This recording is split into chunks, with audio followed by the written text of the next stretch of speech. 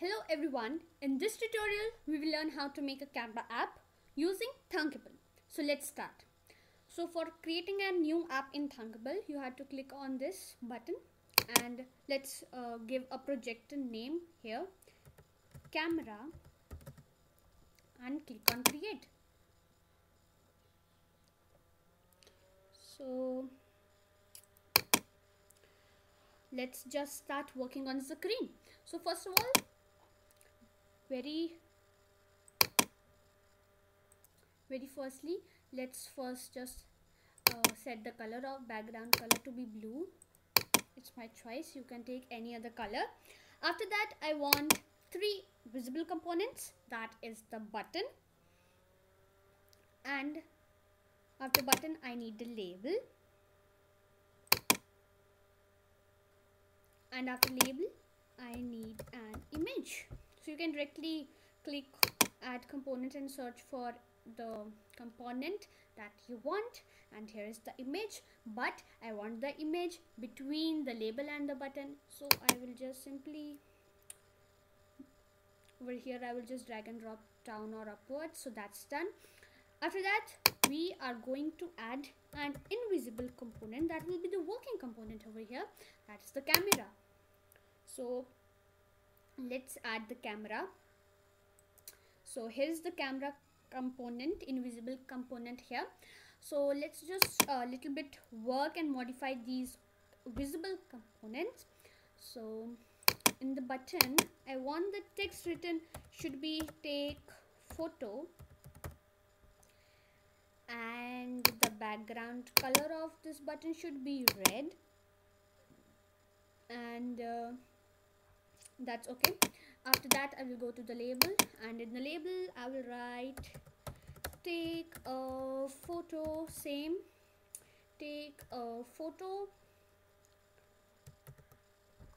great, but I want the font size to be 30, color to be black, and the font weight to be bold.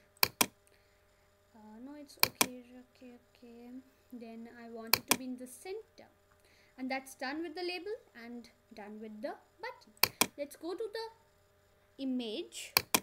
I want the height to be 300 and the width, so I have firstly gone to the absolute size and then I'm writing 250. Now I want a space between these components, so I will add the margin from the top 20 and from the bottom 20, and that's done. Our designing is completed. Let's move on to the blocks. In the blocks, we'll first one click on the button 1. So when button 1 is clicked, in camera call photo with output photo, this user cancel error, then do what it will do after that is let's drag and drop this. This is the control. If after this, if, then let's go to the logic. Let's give a logic over here. If not did user cancel, that means if the user did not cancel it, then after that we'll take one more control over here. If do else, if error, and then from label, and in these two we'll add a label and an image. So from label, if it takes, so from label set text to, and from image if it takes, so from image set text to. So for label it should show the error, and for the image it should show the photo, and that completes our block. So let's just say when button 1 clicked, in camera 1 call take photo with photo, and if not, from the label and from the image you will show the computer will show this and this. So blocking is done, designing is done. What is left? Just to live test it. So let's just preview it or live test it. So here we are. This will show the live test. Okay, so when I will click on the take photo, what my PC will do is from the webcam, it will take the photo. So right now I want the photo of my book, so I'm going to keep my book in the front of the webcam, and I will click on the take photo, and same it does in an Android phone, same it will do. So let's just test it.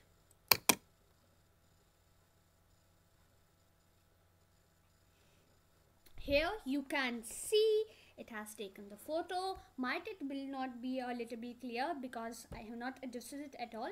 So this is how your camera app will work.